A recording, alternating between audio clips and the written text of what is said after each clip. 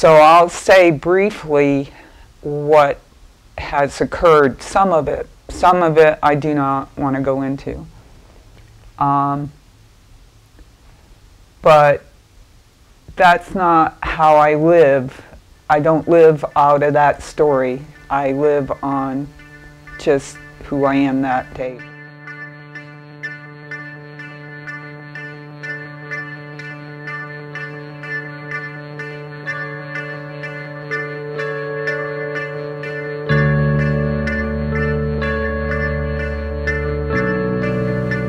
I had, I think, 7 surgeries. 5 of them were pretty major. 2 were spinal fusions in my neck. I had a tumor removed from my intestines and part of my intestines. I could go on and on. I've had a stroke. So that was Tokyo Rosenthal. How do you spell it? Like the city Tokyo.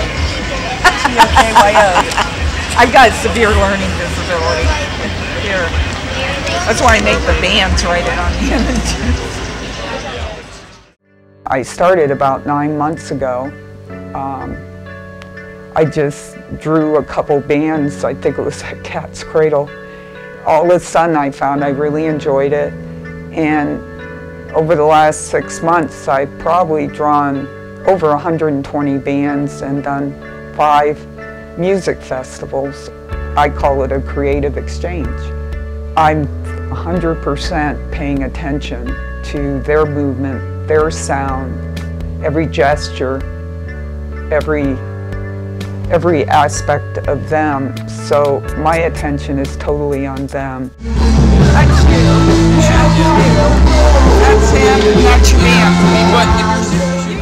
I started it, I love it, in the sense that it is something unique.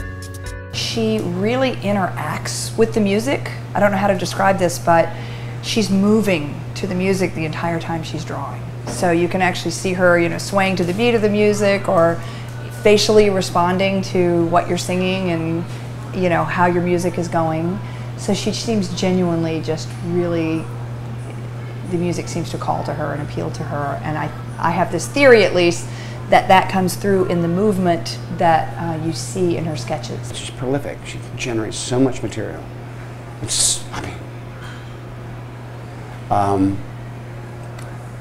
And the last time I saw her, about 2 weeks ago, she came up to me with 5 renditions of me on 1 page.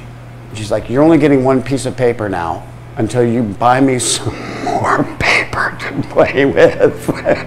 I've done all areas of the arts, but I've kind of centered in on, at this point in my life at 59, after losing almost my whole career in life, I started over after being extremely ill for many years and having a lot of surgery.